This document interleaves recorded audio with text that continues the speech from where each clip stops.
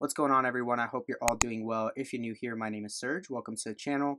To all the reoccurring viewers, thank you so much for all the love and support that each and every single one of you have shown this channel. I greatly appreciate it. If you have not yet, feel free to go check out the God Made podcast on all streaming platforms.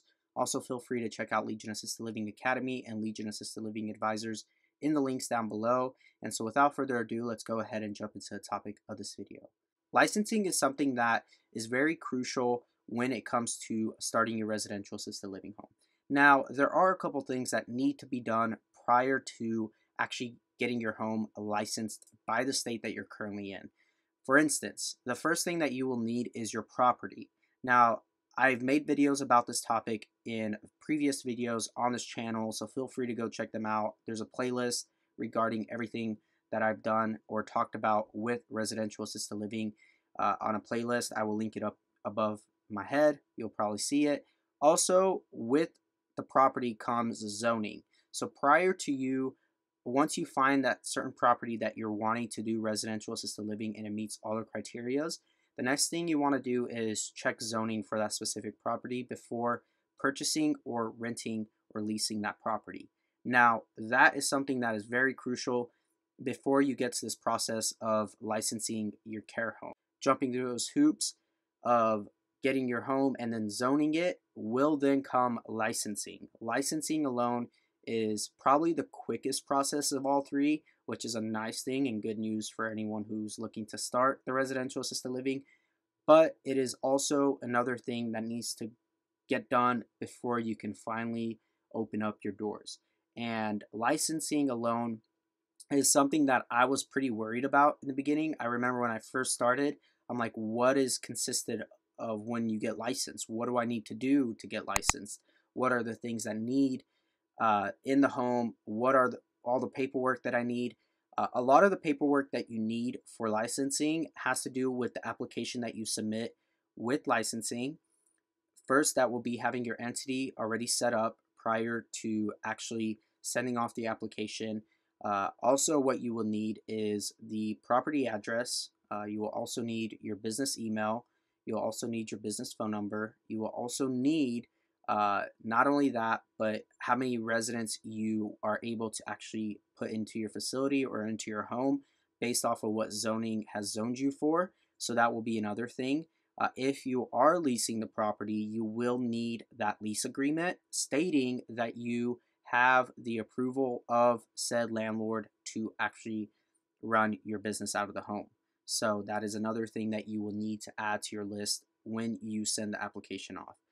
Once you do send off the application, there will be some other questions in there, but for the most part, those are the key things that you will need for your application. If the application isn't fully done or fully approved, they will send you back the application and the things that you need to add in there and then send it back to them.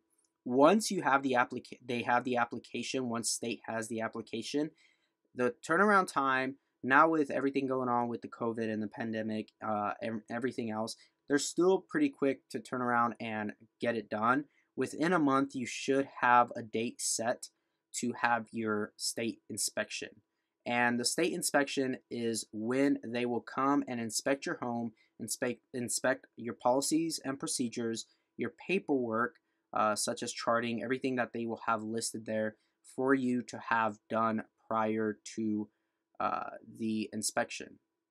And once the inspection is done, usually what they'll actually come in and they will have you sign that you're getting your inspection done, and then they will either pass you or not pass you, and they'll tell you why you didn't pass, and you won't get your license until you actually set another date for them to come out and re-inspect your home. Once you do pass, what you will then get is you'll have to pay the fine, like the fees for each bed that's in your facility. Those vary depending on the state that you're in. And once you're through that process of getting inspected and getting your policies and procedures inspected and getting all your paperwork inspected, pretty much your policies and procedures is what they strictly look at. And then from there, they go ahead and tell you within a few days, go ahead, pay the fees, and you'll have your license. And then from that point on, once you have that approval and Once you pass the inspection, you are then able to open up your doors, and that is a great feeling. And so that licensing aspect of it, though, is very crucial. And it's not as intimidating and as hard as a lot of people say it may be or make it out to be. It's strictly just a matter of having all the things done in a proper manner. And so that would be having zoning done, having all your paperwork done, having your policies and procedures done, having your lease agreement, pretty much making sure you go through that application. And once you have that application completely done and they don't send it back for any type of you needing to revise it or needing to change anything, you're pretty much set to go at that point. You're ready to get residents in your home, and then it's just a matter of marketing and reaching out to placement agents, reaching out within the community, and placing residents in your home. So the licensing, though, I will say, do not overcomplicate it and do not overthink the process. It's not a process that should be really hard. Okay, like I said in the beginning, it is probably the quickest process of all three, of finding the property, of zoning the property, and then licensing the property. Out of those three things, licensing is the quickest and the most seamless out of all three of those processes. And all three of those processes are very crucial to your success, especially the first two. Those first two will either make you or break you. Licensing will not make you or break you. Yes, you may not pass it the first time, but you can always set a different date and then they'll come out and re-inspect you. It's not a problem. But if you get a bad property in a bad area and you can't do anything about that, well, you're stuck with that property. You're either going to have to lease it out or sell it. You can't really do much about that. You can't move around the house. You can't do anything. Zoning is another thing. Let's say the property meets all the criteria. It's the great fit. It's got a great yard. It's got plenty of room. It's got all the space that you need to run your residential assisted living. Let's say you get it right and you didn't check zoning.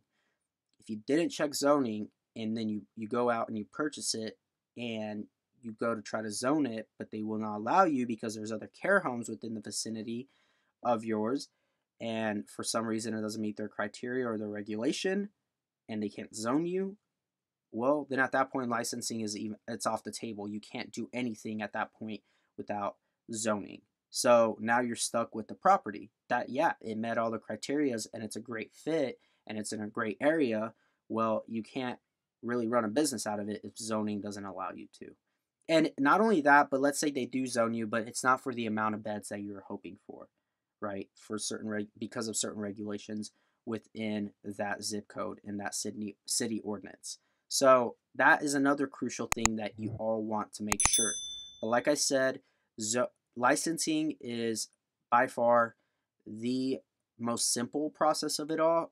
Getting the policies and procedures, like I said, that's crucial to licensing. If there's one part of licensing that's very important, is having those policies and procedures to the having those policies and procedures where you want them to be, and making sure that they are based off of the regulations that are in your state and that they're written well and that you follow those policies and procedures with the paperwork and that they coordinate perfectly. Not perfectly, but pretty close. There might be some things you may need to change in your paperwork to make sure that it goes with your policies and procedures. That is a crucial part of licensing. If those policies and procedures aren't up to code and aren't up to regulation, they're not going to give you a license. So make sure that you get that done when you do the licensing. With that being said, though, I want to make sure, and to repeat this again, do not overthink this process. If you don't have a property and you don't have any type of idea of if you can zone a certain property, don't even worry about licensing at this point. Licensing is the last of these three processes. Make sure you get the property first. A lot of people reach out to me and the first thing they want to talk about is policies and procedures. They don't even have a property yet. They don't even know what goes into zoning yet. They don't have any of this. They try to jump the gun, and everything needs to be done in an orderly fashion. And when you do that, it's going to be a lot more easier for yourself and for you to set up your business and you do things the right way instead of trying to jump the gun. So with that being said, if you guys enjoyed this video and you found it helpful, make sure to hit that like button for me, smash that subscribe button for me, And please, as always, go watch all these other videos up here if you haven't. And again, thank you so much for all the love and support, and I'll talk to you all in the next video. God bless.